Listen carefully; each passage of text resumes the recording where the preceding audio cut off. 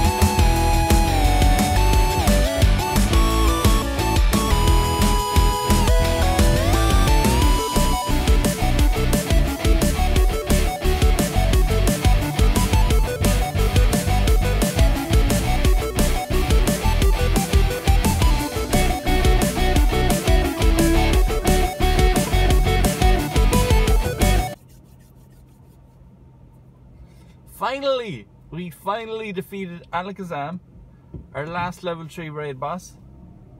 I had Confusion and Future Sight. It's taken us long enough. We've had some tough nights, tough mornings. We've been hammered by him. We've been narrowly defeated.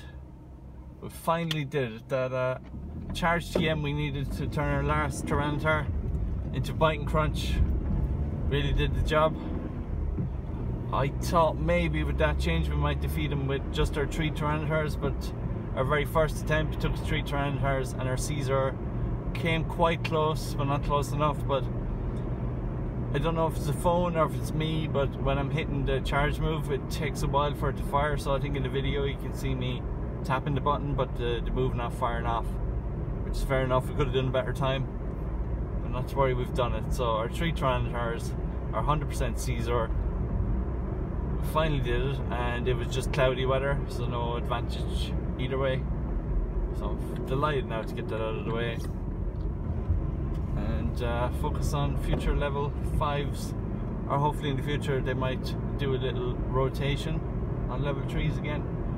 I'd like now to Hitmonlee or Hitmonchan.